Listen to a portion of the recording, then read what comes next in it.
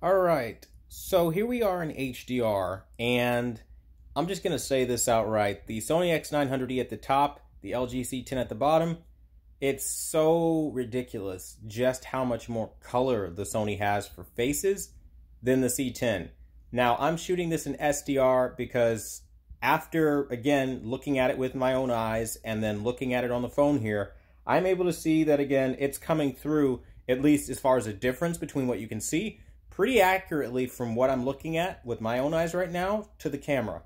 And right now, it is insane. Like, the amount of vibrancy and clarity that we have. The LG C10 looking way more dead by comparison. I mean, just look at that. You can't deny results like that. And that's the kind of stuff that's really going to start to plague movies the more you start to watch them. And here's another scene in Pacific Rim. We can see Mako, when she's younger, just looking really dead here. And then it's the total reverse. I mean, and this is HDR, by the way. I know we've got a lot of skeptical people in the community, so what I'll do is I'll get my remote out and I'll show you the C10 is in fact in HDR mode. And I'm in HDR Cinema Home right now. And you're seeing it right there in real time. HDR Cinema Home. Get my little trusty dusty cursor out here. And it is right there, HDR Cinema Home user. It's insane. The level of just not vibrant it is for it to be an HDR picture. And here's yet another example of Pacific Rim. I'm doing the best I can not to show off too much or to try to play too much, so I'll just let it play for a second here to let you get an idea. I mean, that red shoe coming in on the Sony at the top, destroying the OLED at the bottom, and the color of the dirt and the environment is just freaking crazy, man. Now we're in the Spears and Munsell evaluation disc, and again, we're still in HDR. I'm going to show that off here again. I know as I try to switch to different content pieces, people are going to just freak out. So there we are, Cinema HDR, Cinema Home HDR user. You can clearly see the Sony at the top in HDR, just way better. Now I know I haven't shown off that we're actually in HDR, so give me a second to grab my remote here. As you can clearly see, we are in HDR on the Spears and Munsell UHD benchmarking disc. We're just going to exit out. You can see it's exactly what I said it was. It's nothing shady or anything like that. So it's HDR. It's true HDR. And we're going into, well, I say true HDR, but it's HDR, just like I'm in HDR mode. Now here's Cinema Home again, just showing you that as well, so nobody freaks out and says that this is like some sort of rigged test or anything like that. And again, as we just keep going forward, you can kind of see, like, it's pretty telling. Like, the HDR experience on the Sony at the top is way more colorful. Just like it's showing up on the phone, it's like way more colorful. Though the example that I can't wait to get to is the geyser example, but this mountain is like so clear and so sharp.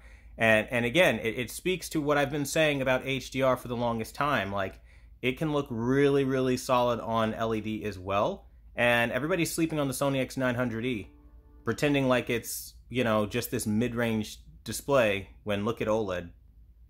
I mean, I actually tangibly see that blue tinge to the LG C10 with my naked eye as it's picking up on camera. So this camera is doing incredibly well for it not being in HDR mode, for capturing things exactly like I'm seeing them, which makes me wonder about the validity of HDR as a format, you know, but I'll digress from that point.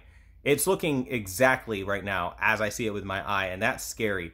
Like, the blue hue to the warm tones on the Sony X900E, the 900E bodying this display to a massive degree.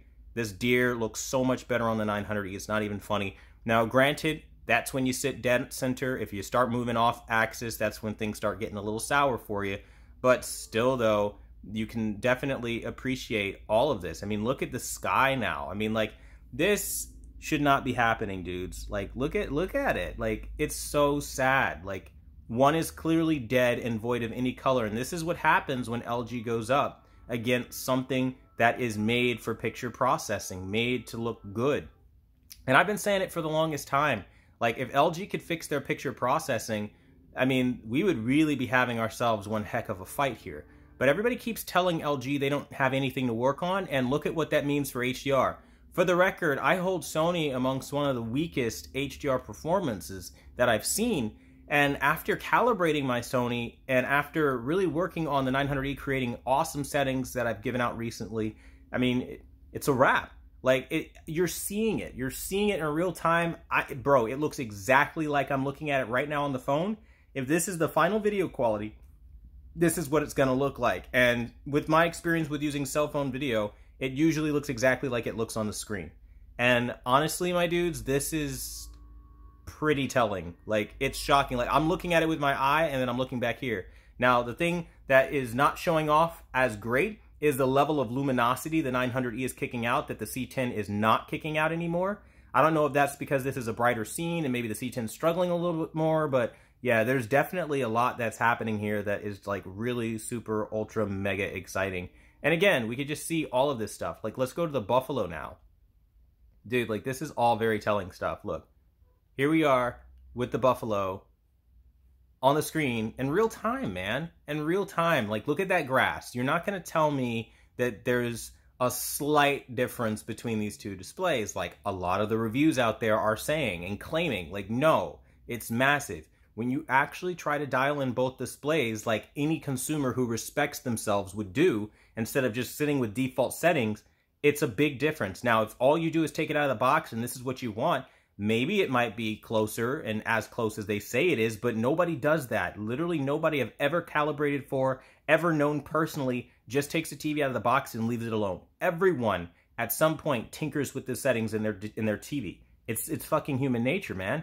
And for this to be the narrative, like, LED can't hold a candle to OLED and all this trash that we keep hearing. Dude, like, you're not even seeing the level of color coming in from this sunrise right now. The 900E is tone mapping flawlessly, dude. Like, I don't even know if I'm going to be able to show that off. I wonder if I can kill it. There it goes. Now you can see it a little bit better. I mean, like, oh, it's so hard. Let me try to crush it down a little bit so you can see it better. I mean, dude, that tone mapping does not freaking lie.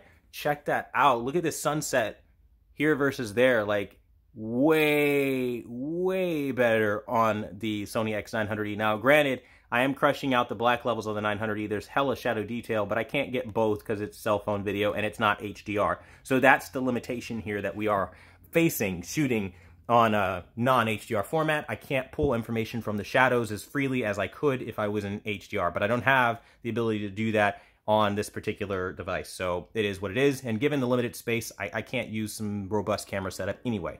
But guys, let me tell you, these differences are blowing me away right now.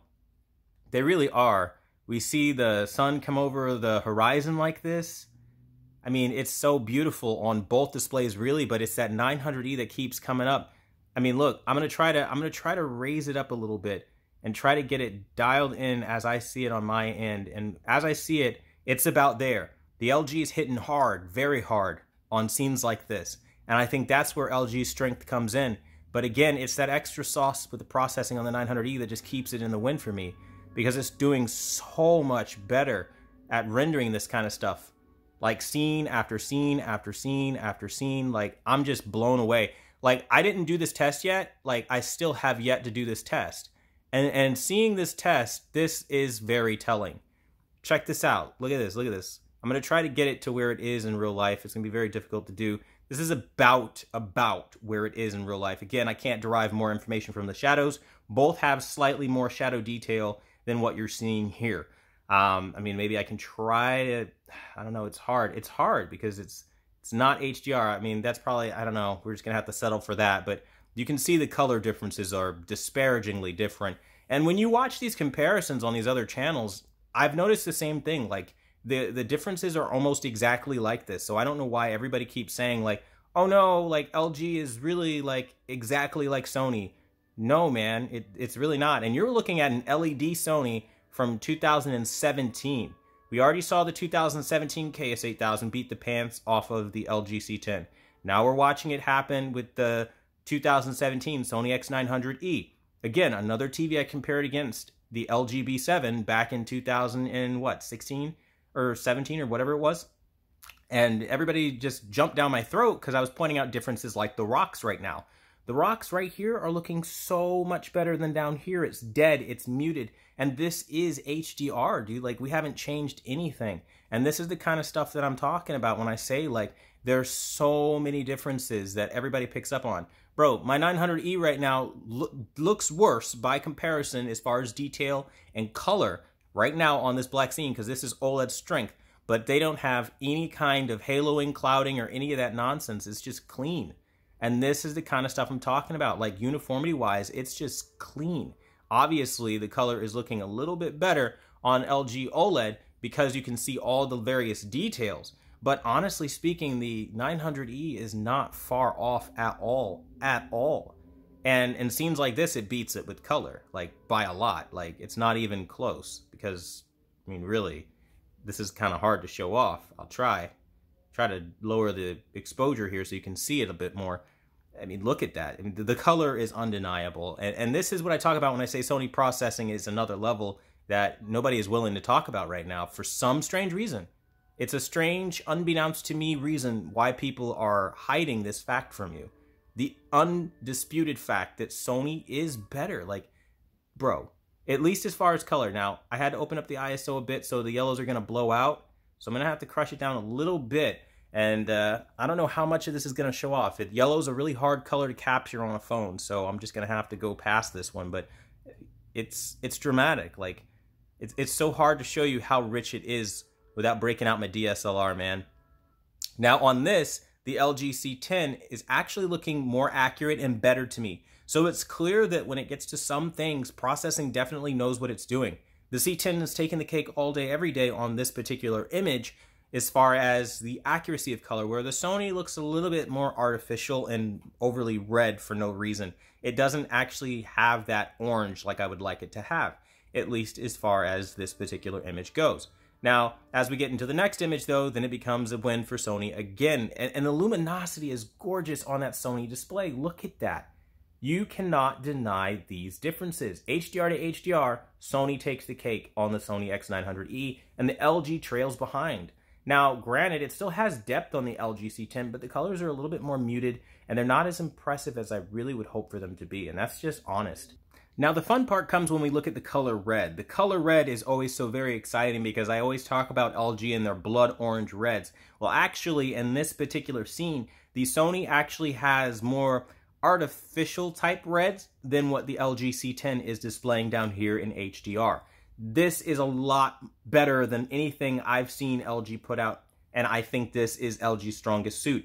HDR is clearly where LG puts a lot of their effort, and I wish they would take the same energy and hold it through into SDR as well, because that's where a majority of the content is going to be viewed.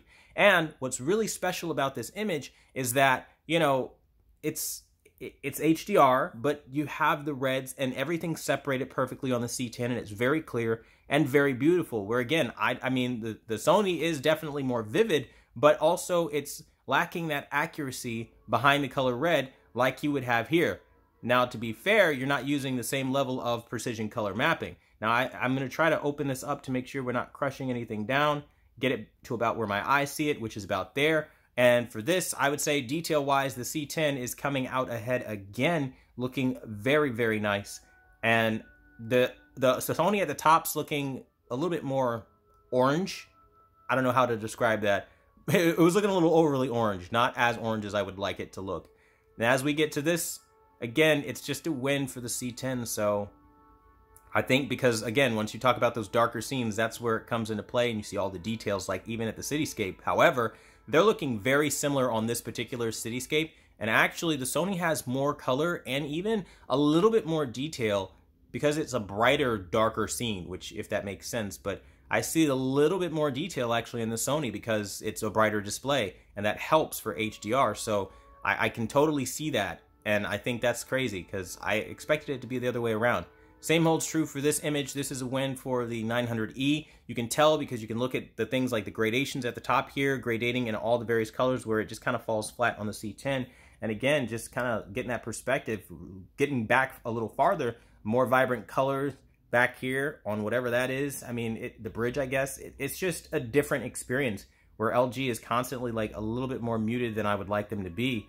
And again, now as we're in this nightscape, the C10 is actually a little bit more lifted than the 900E, which I did not see coming. So I'll try to open that up so you can kind of see a little better, and I'll lower it back down until it's where I see it in real life, or as close to that as I can get. The C10 is a little bit more lifted. I don't know if you can see that.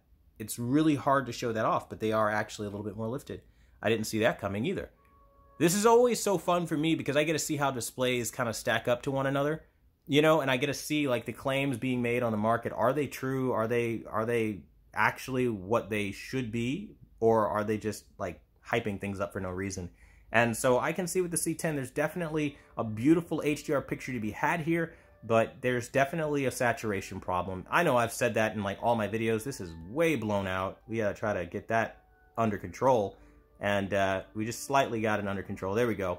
And yeah, I mean, if you look at these images, I mean, do I have to say more? I mean, the ground is dead on the C10. And that for me is the unforgivable part. That's where you kind of lose me a bit, because it's like, it gets nice, but then it gets really bad when you get to things that are supposed to look natural, like deserts, like skin tonalities, like stuff like that really kill it for me, like by a lot. Sunrises over the horizon. There's a big story to this so-called HDR picture that you're just not getting on the LG C10, and it's a damn shame because I know they should be capable of doing better than this. But if you keep telling them they're perfect and they don't need to improve, this is going to be the story on like every comparison you do against a Sony. And this isn't even an OLED. This is an LED display from 2017. Granted, it's one of the best they've ever made and still a true champion, but still, man, it shouldn't be this case. It should be very different. Now, again, I'm going to show you guys, I'm going to try to open this up a little bit more if I can, and just show you the shadow detail that we're getting out of here. I'm trying to raise this up for LG's sake a little bit more. And again, even with doing that, the ISO is just showing the depth in the clouds more on Sony, the warmth in the grass. You can actually see the mountain behind the cows better with a lot more warmth and detail, where it's just flat on LG. Like there's no comparison, man. And I can go on all day talking about it, but really it just boils down to the truth. And the truth is, when you compare these side by side, no nonsense and no biased nature to be given, it's very clear which one becomes the winner. And again, I'm going to try to get these where I see them with my real eye, because it's overexposing a little bit here, and that's about what I see right there. So I really hope this comparison helped you guys. I hope you found something meaningful out of it. I know a lot of people were asking about the HDR experience. Sadly, I can't show a whole lot of HDR movies off, HDR content off, because a lot of copyright stuff exists. Now, I was able to talk to Spears and Munsels a little while ago, a couple of months ago, and get permission to use some of this footage. So hopefully I'm not going to get in any kind of trouble for using this. I'll shoot them an email just in case. But either way, I mean, this is what it is. It seems pretty cut and dry, clear cut and dry as to what is the case here. So I hope this helps you guys out, and I want to thank you guys so much for watching the #1 brand in honesty. And until the next video, I'll see you guys later.